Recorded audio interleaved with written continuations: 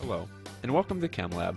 For the next few minutes, we will be talking about laboratory safety to ensure your safety and the safety of those people working around you. Before coming to lab, be sure to read the procedure and theory sections of the experiment. This way you will have a better understanding of what is taking place during the lab and will be able to work quickly and efficiently. Write down all important materials pertaining to the experiment that you will be performing. Write down the physical properties of the materials being used, the safety information of any hazardous materials, the procedure, and anything else you feel is relevant to your work. Make sure to get something to eat or drink before coming to lab. Oftentimes, experiments take several hours and no food or drinks are allowed in the lab. Contamination can go both ways. Make sure you wear appropriate clothing to lab. Do not wear your favorite or expensive clothes to the lab. They may be damaged by highly corrosive chemicals, stained by dyes, or strong oxidizing agents. All students must wear closed-toed shoes that cover their entire foot. Pants that cover their entire leg are also required. This is a common area left exposed by students, so make sure that you are wearing appropriate clothing that does not leave the skin at your ankles exposed. T-shirts are recommended for lab, but long-sleeve shirts are okay. Your sleeves may need to be rolled up at times, though. Tank tops are not allowed.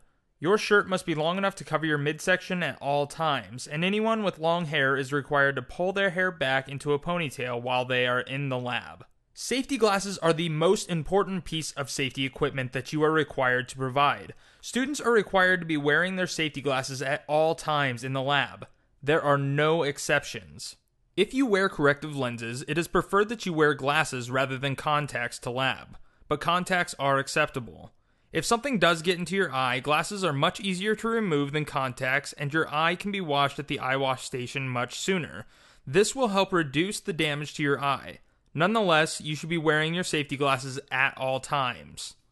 If you are wearing inappropriate attire to lab, you will be asked to go home and change, or you will not be allowed to participate in the lab that day. Arriving at lab. Make sure your instructor is in the lab before you enter. Place any bags, backpacks, or coats off to the side along the walls or in the appropriate spot that has been designated for these things. This is to prevent people from tripping over them and causing an accident. Hazard signs. It is important to be able to read caution and warning signs on all chemicals used in lab. If a container is not labeled, do not assume what it is. The results of using an unmarked container can be deadly, so never assume anything. This is the most common safety label. The blue, red, and yellow diamonds are then rated on a scale of 0 to 4. For the blue diamond, 0, the material is normal. 1, the material is slightly hazardous. 2, the material is hazardous. 3, the material is extremely hazardous, and 4, the material can be deadly. For the red diamond, 0, the material will not burn. 1, the material will burn above 200 degrees Fahrenheit. 2, above 100 degrees Fahrenheit, but not exceeding 200 degrees Fahrenheit. 3, below 100 degrees Fahrenheit. 4, below 73 degrees Fahrenheit. The yellow diamond, 0, the material is stable. 1, the material is unstable if heated. 2, the material might undergo a violent chemical change. 3, shock or heat may detonate. 4, the material may detonate. The white diamond has its own unique symbols that mean certain things and is not on a scale from 1 to 0. OX stands for oxidizer, acid stands for acid, ALK stands for alkali, CRO stands for corrosive, and a W with a line through it stands for use no water, and the radioactive symbol indicates radioactivity. Chemicals may also be rated by their reactivity, toxicity, flammability, and corrosiveness by the GHC pictograms. These pictograms display pictures representing the type of chemical hazards present. Emergencies. In the case of severe weather, follow your professor's or teaching assistant's instructions. When asked to leave, do so quickly and go to the appropriate staging area. Remember to stay away from any windows.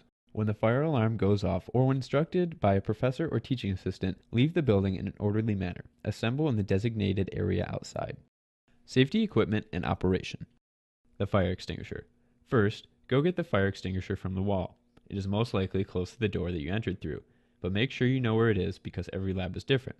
Once you have retrieved it, pull out the pin and push down on the lever while aiming the nozzle at the fire. The eye wash station. If you get something in your eye, quickly move to the eye wash station. Remove any glasses or contacts you may be wearing. Take off the caps, push down on the lever, and wash your eyes for 5 to 15 minutes. You may need to hold your eyes open to let the water in. The safety shower. In the event that a large amount of chemicals have been spilled on you, move quickly to the safety shower. Pull down on the chain or lever. Take your clothes off. You may have been hurt badly in the accident, so you may need help getting undressed. Have someone assist you. Then wash for 15 minutes. Accident procedures. For a minor accident, go to the student health center or local health facility. Go with an escort. Take your lab notebook with you. This will help the doctors determine the best course of treatment for you because you should have written down all the safety information before coming to lab. For a major accident or emergency, dial 911. If you do not have a phone on you, there will be a red phone located in the hallway. This will get you to a university operator, and they will contact emergency services for you. A chemical accident. If a small amount is spilled on your skin, go to the sink and wash it with a lot of water. Then check for swelling or redness. If a large amount is spilled on you, then go to the safety shower. Take off your clothes and wash for 15 minutes. If something gets in your eyes, remove any contacts or glasses you may be wearing and flush your eyes for 5 to 15 minutes. Spills. If there is a spill on the countertop, clean it up with a wet sponge or paper towel. For a large spill, alert others around you, then immediately get your professor or teaching assistant. Thermal burns. While working in the lab, you may be working with many hot objects, so be careful to not burn yourself. A first-degree burn. A first-degree burn affects the outer layer of the skin, the epidermis, causing pain and redness. A second-degree burn. A second-degree burn extends down into the second layer of skin, the dermis, causing pain, redness, and blisters that may ooze. Third-degree burn. A third-degree burn involves both layers of skin. There may also be damage to muscle, bone, or tendons under the burnt area. The burnt site appears charred, pale, or leathery. There is usually no pain involved with a third-degree burn because the nerve endings have been destroyed. How to treat a burn. Hold the burned area under cold water for at least 15 minutes, or until the pain subsides. The cold water will reduce the swelling and takes the heat away from the skin. If the burn is bad, loosely wrap the burned area in sterile gauze. This will keep the air from getting to the site of the burn and helps protect blistered skin. Take an over-the-counter pain reliever to reduce the pain. Remember to take only the recommended amount. Then seek medical attention if the burn is bad. Cuts, scrapes, and abrasions. Most small cuts will stop bleeding on their own. If it is not a small cut, rinse the area with clean water. Make sure to remove any dirt or debris from the cut. If you have to, dip a pair of tweezers into alcohol to sterilize them, and then remove any foreign objects. Next, apply an antibiotic to help prevent the chance of infection. Cover the wound with a sterile bandage. Make sure to change the dressing at least once a day or whenever it becomes dirty or wet. If the wound is a 1/4 inch deep or 6 millimeters deep, or you see any muscle or fat protruding, you will need to get stitches. Then over the next few days while the wound is healing, make sure to watch for signs of infection. Many of these injuries may be minor enough to treat in the lab. There is a first aid kit located in each of the balance rooms. Reacting to a fire. In a chemistry lab, you never want to use water on a fire. It could just spread or fuel the fire more. The best bet is to smother it.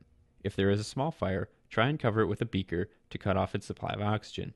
The other way is to use a CO2 fire extinguisher. This saturates the area with CO2 and the fire doesn't have any more oxygen to fuel it.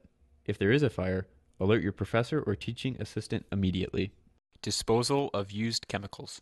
For used acids and bases, there should be both a used acid and used base container located in the acid base hood. For used organic materials, put them in the used organic container. When cleaning your glassware with acetone, make sure to put the acetone you used in the used acetone container. Sometimes there will be special containers for special reagents, for example, chromium or permanganates. Once you're finished using these reagents, put them in these special containers. If you are ever unsure on how to properly dispose of a chemical, ask your instructor. Glassware. Before starting the experiment, look over your glassware and check for any stars or cracks. This will reduce the chance of anything breaking and causing an accident. While in the check-in process, look for any broken equipment and get it replaced then. You may be charged for any broken equipment from then on. If a piece of glassware is broken, collect all the pieces and then put them into the broken glass container. Also put any disposable glassware in this container after you have used it. Working with labware. Melt temps. They are used to measure the melting point, so they generate a lot of heat to melt the crystals being measured. They are very hot, so make sure to not burn your nose when looking through the eyepiece. When you're done with the melt temp, make sure to not wrap the wires around the hot areas. You will melt the wires. Heating mantle. This is used to heat organic liquids. Plug it into the heating triac. If it doesn't work, check the fuse. A heating and stirring plate. Do not use this to directly heat an organic liquid. Many are flammable and volatile. Only use these to heat hot water baths. Wearing gloves. Wear gloves whenever instructed to do so or working with dangerous compounds. Do not wear gloves while working with dichloromethane. It'll go through the glove and the heat from your body will cause it to evaporate and the glove will hold it in and you will be burned. Clean your glassware thoroughly after each experiment. It will give better results for your next experiment. Clean up your workbench when you are finished. You are not the only one using that area, so be courteous to others. Clean up the balance area after you are finished. Always remember to be safe while working in lab, and remember to have a good attitude.